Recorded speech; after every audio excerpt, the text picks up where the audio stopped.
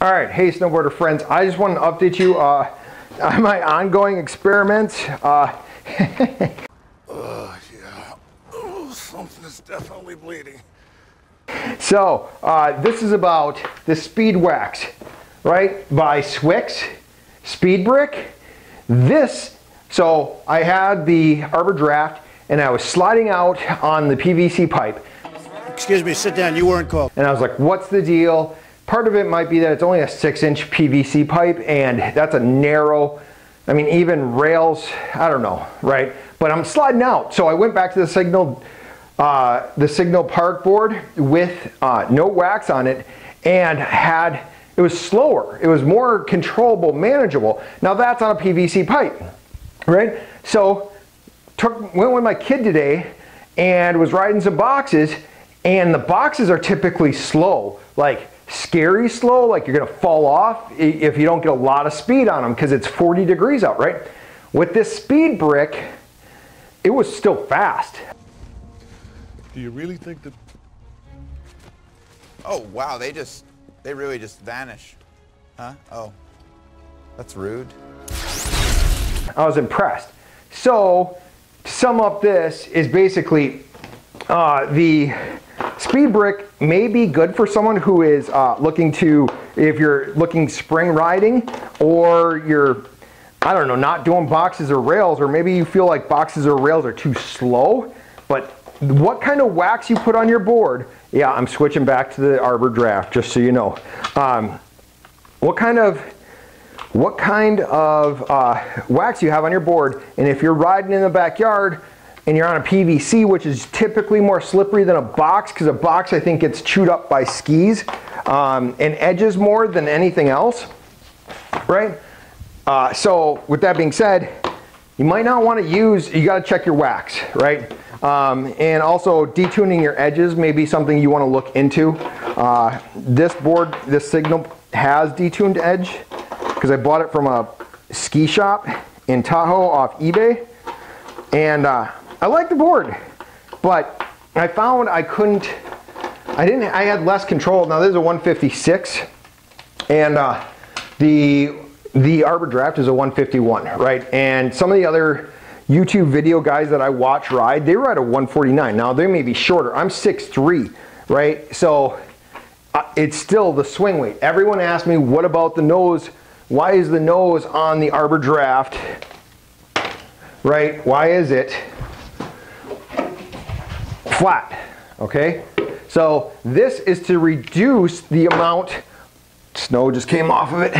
This is to reduce the amount of swing weight, right? So when you go to spin 360s and whatnot, just so you realize what the difference is between a 156 and a 151. Also, this will be interesting. Let's see if we can do this real quick. You can see the parabolic rocker in this compared to the flat camber. This is a flat camber board. I want to see.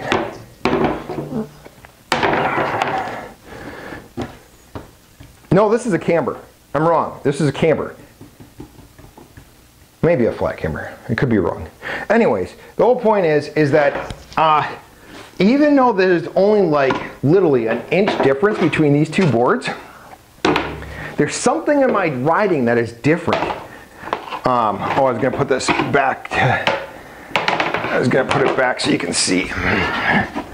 All right, both flat on the ground. Yeah, so that's the difference right there.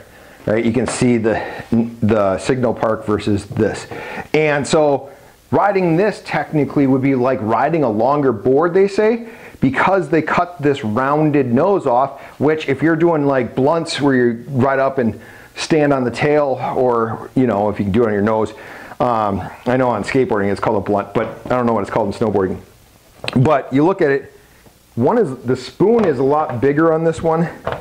Yeah, it's comparable. If you line them both up, it's comparable. Anyways, I don't know. The Signal Park, I had a good time riding it in the backyard with it not waxed, and riding the PVC pipe because it was slower. Then I went and waxed it today to see how it would run on the hill, and when I was doing nose rolls, and I'm practicing 360s without, like, just on the flat, on an incline. I was able to spin it good, and the video will be included in this, so you can see me riding it. But I'm going to ride tomorrow. Do I ride every day? I try. I take 2 hours out of my day and make sure that it's something. This one also has the grip tech on it, so I don't know if I'm done with the Signal. I know I'm done with the name dropper. I don't know when I'm going to sell it. It's a good board, both the Signal and those are great boards. It's just for me, how they ride really is going to be what I want, you know. So here we are, changing out bindings for the 4th day in a row. You guys would think I'm like musical chairs. Now we taped where our bindings were. So guess what I'm gonna do? I'm gonna go one out wider. One out wider. So that's where it was. Let's line these up. This should be interesting.